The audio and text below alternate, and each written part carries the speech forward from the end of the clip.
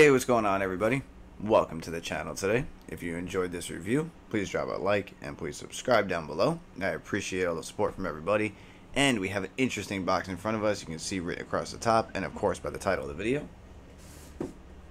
We have a New Balance Aime Dore collaboration. This has been pretty common. They've done a lot of New Balances so far, and this is a 650. You can see the silhouette printed on the side of the box. Flipping it around, New Balance Aime Dore 650R, men's size 13, and the colorway is just a simple gray. The retail price is not on the box. These are usually $165 US, but Aime Dore for domestic shipping charges $12, so it's $177 total. And this particular pair was actually part of a early access raffle I got along with the blue pair. There was also a public raffle which happened on October 10th, 2022, and retail was $165 US. And this is what we are looking at today. So we have a extra pair of laces on this shoe right here, which is the right, and it is a dark charcoal style gray. And on the left you have a cream style lace, both in that Aime Dore New York bag. And if you did not see my other review on these, I did post one a little bit ago for a blue pair like this that came out, and there was also a green. I will throw a photo up there if you want to watch the review on the blue pair. I will leave a card at the end of the video or a little banner up here. You can click on that whenever you watch it and you can go check that video out. So this has a kind of vintage vibe to it. It's got that midsole that's kind of a off-whitish, just supposed to look like it's aged. You have the same color stitching on the midsole stitching, which is like a cream, and there is your outsole, which is pretty wild for the 650. It's got a lot of different patterns that go in different directions. I think it looks pretty crazy, almost like retro but like futuristic. It's kind of weird. You have the non-marking sole right there. Pretty good traction for these. The overall leather on here is a good quality.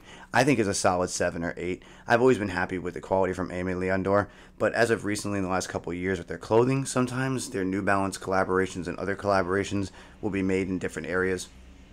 So when you shop there, make sure you check down below. If you want the better quality, look for made in Canada. Other stuff will say made in China.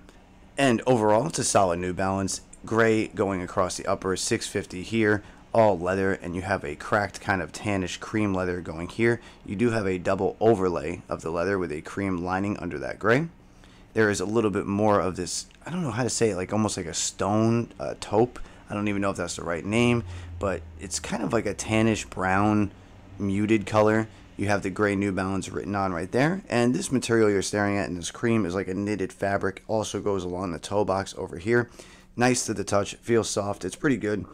It's almost like the straps you would have on a quality backpack, the underside of the strap.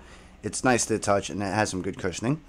You have the New Balance logo on the back in that kind of like, I guess, stone color.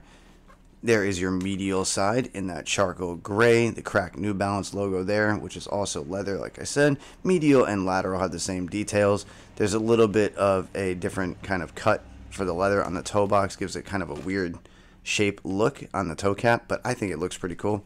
There is your tongue going up, which has a nice canvas backpack style material, and you have the Aime Dore 650 logo with the worm and the Apple basketball logo with the NB in the middle.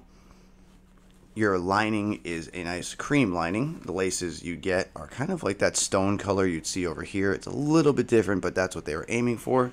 And then inside you have a straight New Balance insole right there with the cream lining on the white base, and there is your cream all over the interior. So overall, it is a solid pair in my opinion. I like the 650s, I like the 550s. Overall, I think they've always done a good job with these.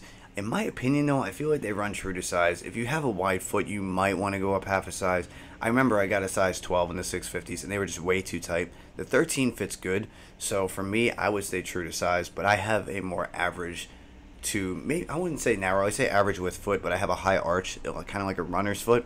So for me, it depends on the shoe. Sometimes I have to go down half a size. These I stay true to size. If you have a wide foot, you might want to go up. This is really hard to kind of describe, but at the same time, the 650s do have a regular New Balance model, so if you can find them in store, try them on and then just buy this pair. They should run pretty similar. Other than that, I thank you guys for stopping by today. Let me know what you think of Aime, Dore, or the New Balance collaborations they've done. What's your favorite model? 650s, 550s, colorway, whatever. I'll try to answer back to everybody. Get some conversation going in the comments. I thank you all for the support. I hope you stick around. I have some more new stuff coming shortly and some older stuff, and I have some different videos I'm going to start doing soon. So I hope you guys stick around. I hope you enjoy, and I hope to see you around. All right? Have a good day.